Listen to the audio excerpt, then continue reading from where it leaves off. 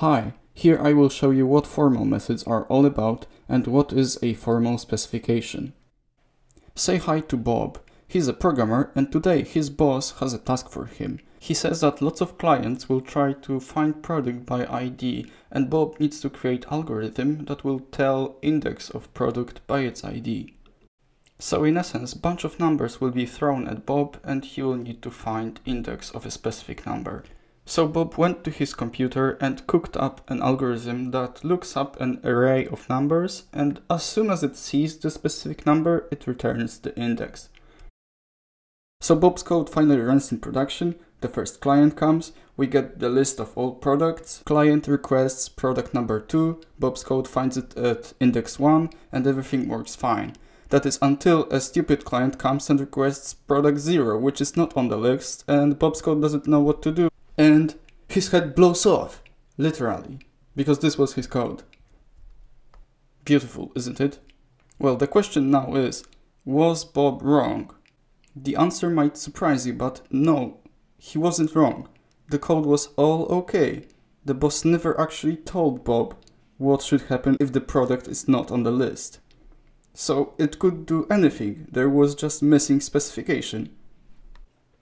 So this time, boss says something like this. Listen Bob, next time you don't know something, just come to me and ask and I will tell you. Okay, so Bob went and started working on his code.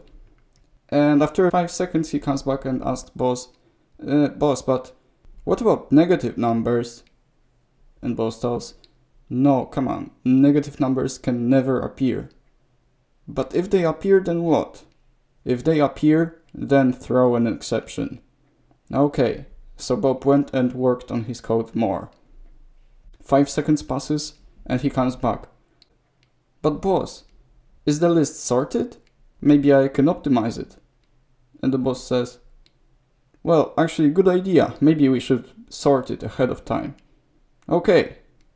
And Bob went and implemented more efficient algorithm. And 5 minutes passes and... But boss, if it's sorted, then is it an array or maybe a hash set or maybe some other data structure? So finally boss got angry and just said, okay, I will just write it for you. And boss went and wrote the entire program himself.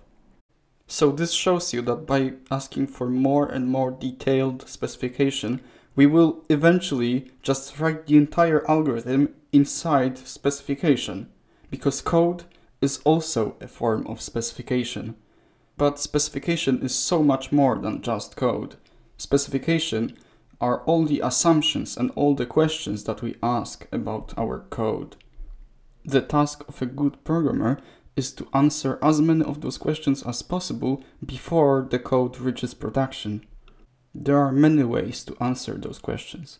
One of the most primitive and simple ones is by unit tests. You just run the code, you ask it a question, which is the parameters and arguments, and the answer is the result, and then you check whether the answer is what you expected. Unit tests are a form of specification, but a very poor one. We can do much better. We can use type system. Type system and all the types that we use are also a form of specification, although not everything can be answered. Another option is to use Hoare logic. There are existing systems that take advantage of that. Here you can, for example, see a snippet of OpenJML. It allows us to put assertions like these. It says exactly what is required from all the parameters and what is ensured by the end of running this procedure.